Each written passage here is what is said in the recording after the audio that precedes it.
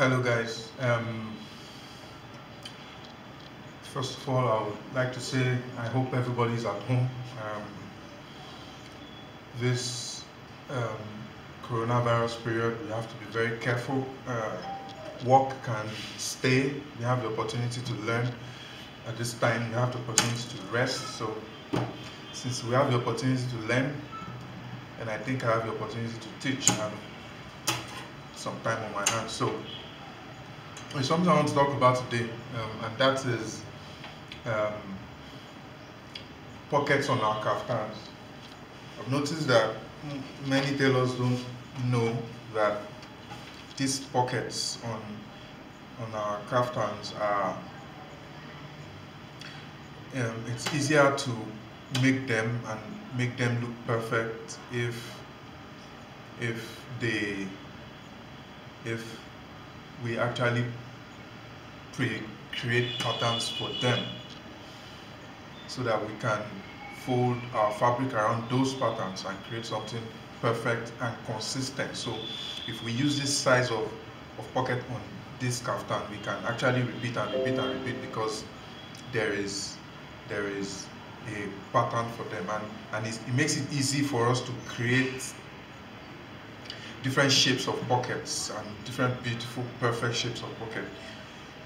For example, you see this has a curve on the lower part and the straight edge, and I have another one. You see this is well rounded all through.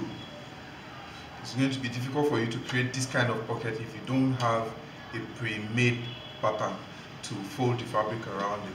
And because of one of the advantages of creating these patterns is it helps you create many shapes. Look at this very beautiful pocket we created, and by the way, we create very beautiful kaftans too. So in fact, this is the product of pre-shaped pattern. So you see all these rounded edges. It will be very difficult for you to create rounded edges like this and repeat them if you don't have patterns. So I'm going to show you how to create those patterns. I'm going to show you also how to transfer those patterns on fabrics and how to use those fabrics to shape, how to use those patterns to create the pockets by folding the patterns, the fabrics around the pattern. So see, I have lots. This is the back pocket of the jeans. This is the front pocket of the kids kaftan. This is another shape of pocket. This is another shape of pocket. This is pattern for one of our signature pockets. This is another one, and this is another one. This is for the black I showed you now. This is for the check fabric I showed you now. This is another one. This is another one. So what I'm going to do today is, what you need to know is how to do this, and how to do this. Once you know how to do the rounded edges and you know how to do the straight edges, you can be creative enough to create this. So let's do this. I'm going to show you how to do this and this. So let's do this. What you would need are things you are meant to have at your shop. You need a ruler. You will need a tape rule if the numbers on your ruler are not very visible like mine. You need a pen or a pencil. You need one or two scissors, and you need a card. So I'm going to use this card. This is from a pattern we don't use anymore. So the first thing you want to do is let's cut it out. Now you realize that I'm placing my ruler on the edge the edge of the fabric straight, so it will be at perfect right angle, so it will be straight, so the lines will be straight, so I can use this line as a reference point. So we want to create this. So the first thing I want to do is, since this edge is not very near, let's go away from the edge 1 inch. You don't have to do this if you are using a new card. You just start from the edge so you don't waste. You measure it in 2 places, because if you measure in 1 place, you don't have a reference point for the other places, so it might not be straight. So go up, and what is the length? So we check the length. Oh yes, you are going to need a French curve. I'm using a broken rim French curve. It's very cheap, it's like $1. It comes in set of 3. I don't need the other parts, is what I need. So you can get this, it's like less than 400 naira for the curve part. So let's say 4 inches. So all you have to do is measure 4 inches, measure 4 inches, measure 4 inches, rule. What's the width of the pocket?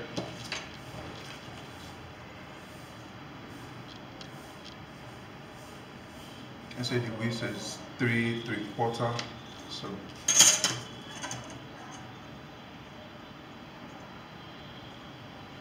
we have 3 3/4, 3 3/4. Then we rule.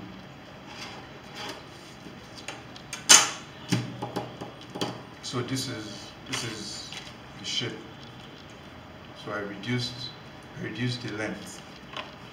So next thing we want to do is to get this curve. First thing you do, well, this makes it more difficult. So let me say 4 inches, so you don't get confused. Let me say 4 inches. So the first thing you do is divide 4 inches by 2, gives you 2 inches. Gives you 2 inches.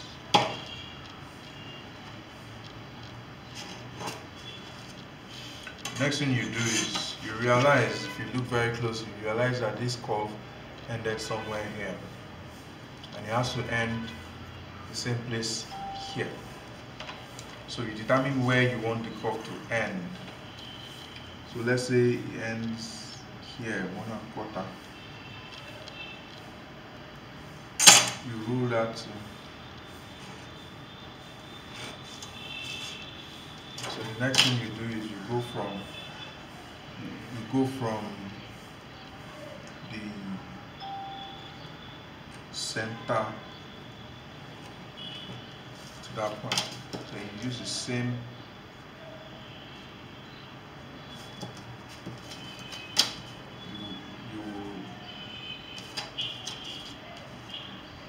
this is where we use. So it's like just turning it back and using the same.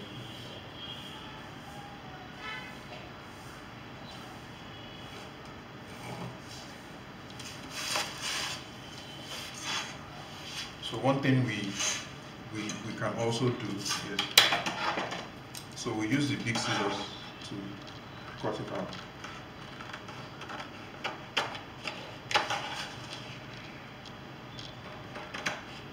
Don't cut the curve here, it might be difficult for you to do.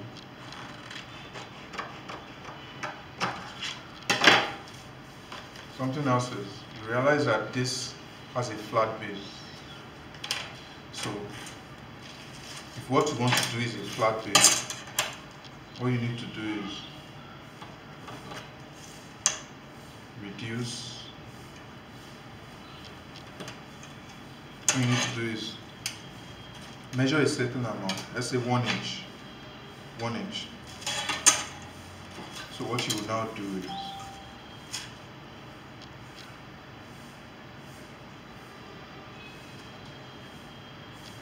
you place your French curve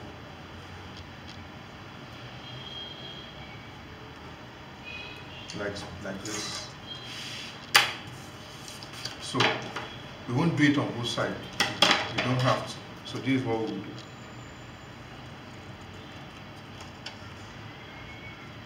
We cut as straight as possible.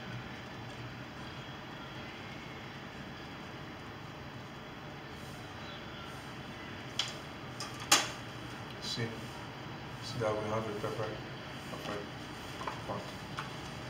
And you mind the center of the card. So this center of the card helps you get more accurate. So you just cut your other side.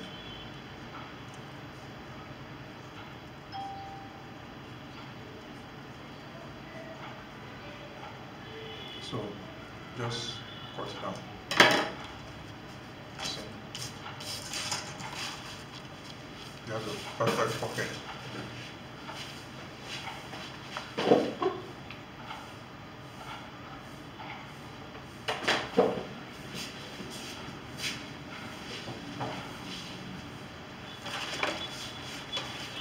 So you realize that you have a perfect pocket. It should be a bit different. So it's a bit different, but it's almost same thing. The aim is not to create the same thing. The aim is to create this rounded edge. So always remember that what you want is something that has this kind of base. So then you can do this. But if you want something that has this kind of base, then you do this. So you can be very dynamic in your production. So we are going to show you how to transfer this on the fabric. So I'm going to show you how to do this.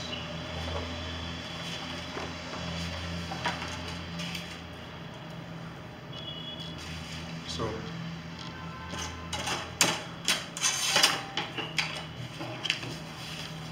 let's measure what's the length. Let's say the length is 5 inches. So we get our reference point from the edge.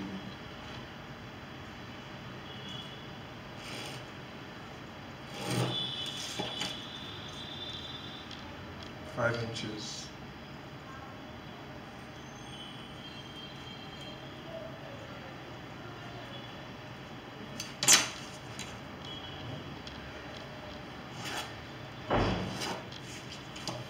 So what's the width? Let's say 4.5.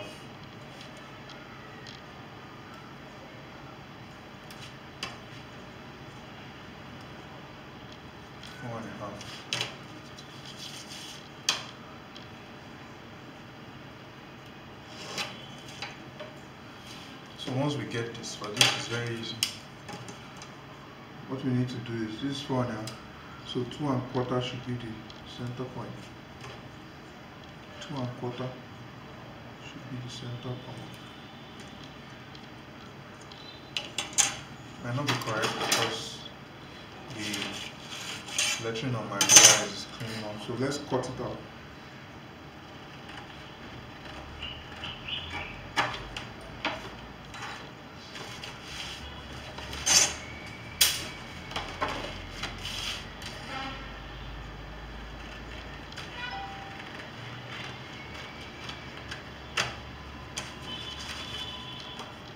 So cut it out straight.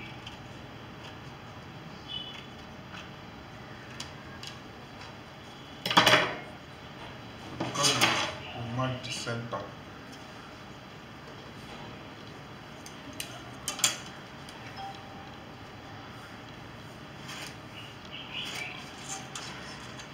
Told you might not be correct, so let me use the tape tool.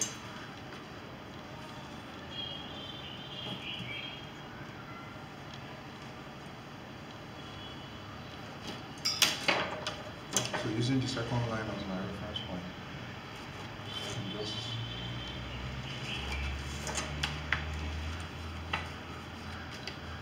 so I fold it. So it's when you fold it into two that you probably see if there are errors in your lines. so you can just correct the few errors. So you can decide how slanted you want it to be. So let's say I want it to go up, the slant should be up by 1 inch.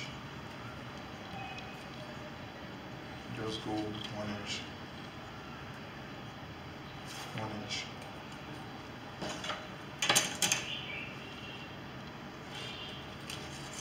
Then you don't have to cut on both sides. It's more accurate if I cut on one and use the other side as reference point. So just fold it.